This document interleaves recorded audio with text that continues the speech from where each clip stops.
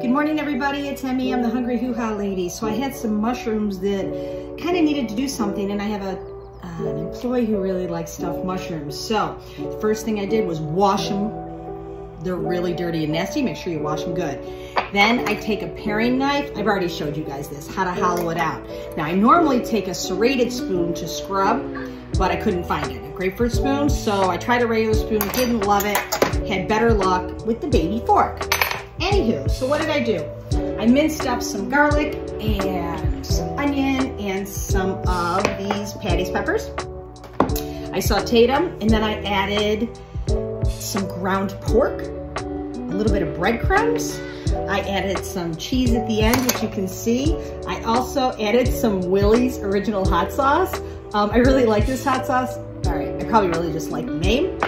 All I'm gonna do now is, this was a kind of funky mushroom. It had like a sidecar to it. I'm just gonna stuff it like this. I'm gonna fill this entire tray, bake them for like 20 minutes, and we've got lunch. Easy peasy. Have a great day.